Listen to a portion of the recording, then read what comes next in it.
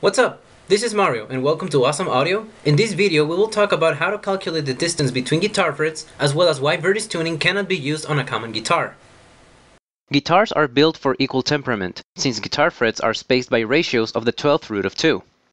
This means that the length of the vibrating portion of the string on a fret relative to the next fret will also have that ratio. This is because the frequency of the note you generate and the length of the vibrating portion of the string are inversely proportionate.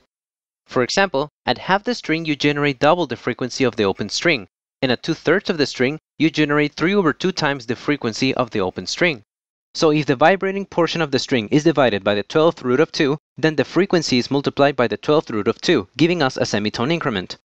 If we consider a 648 mm bridge to nut distance, also known as a scale length, when you put your finger on the first fret, you reduce the string's vibrating length to 648 mm divided by the 12th root of 2, that is 611.63 mm.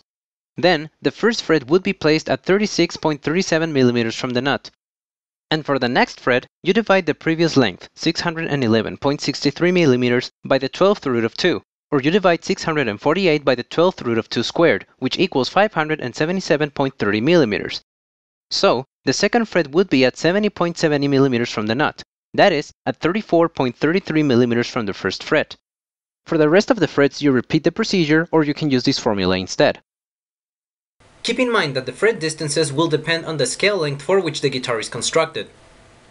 When attempting to tune a guitar with Verdi's A4 equals 432 Hz tuning, there is a problem that's seldom considered.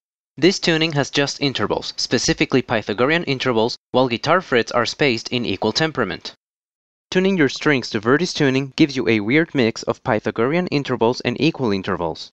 The Pythagorean intervals would not be maintained in the frets, and notes that should be the same in different strings would have different frequencies.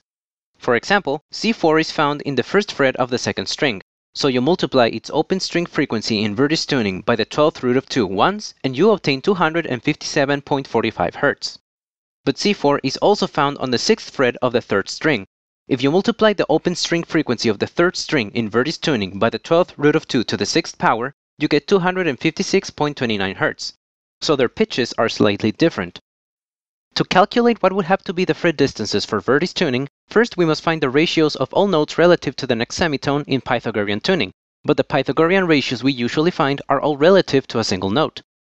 To find the ratio between each tone and its next semitone, we divide each of the ratios we have by the previous ratio, and the numbers we obtain are these. Observe there are two different numbers. For simplicity, we will refer to these as the blue ratio and the yellow ratio. In equal temperament, there is only one ratio between any note and its next semitone, which is the 12th root of 2, or 1.059463094. It's also important to observe that the Pythagorean ratios oscillate around 1.059463094. That is, the blue ratio is a little smaller and the yellow ratio is a little larger. In this figure, we observe the blue and yellow ratios placed on the first frets of a guitar.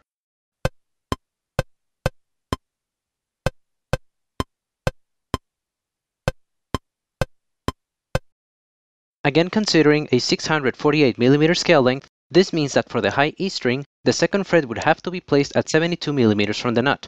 But for the B string, the second fret would have to be placed at 64.14 mm. The distance of the same fret is different for both strings. And as we can see in the figure, these discrepancies would be found throughout the whole fretboard. Even if it was attempted to refret the guitar, straight frets that span all 6 strings couldn't be used to achieve Pythagorean intervals. If you still wish to tune your guitar to A4 equals 432 Hz, I would recommend you to respect the equal temperament in the frets by tuning the strings in equal temperament as well. These would be the corresponding frequencies. With that, we conclude this episode. In the next one, we will talk about the sine wave and sum of waves. If you enjoyed it, you may hit like, leave a comment, and share to those interested. For more content like this, you may also subscribe. See you in the next video.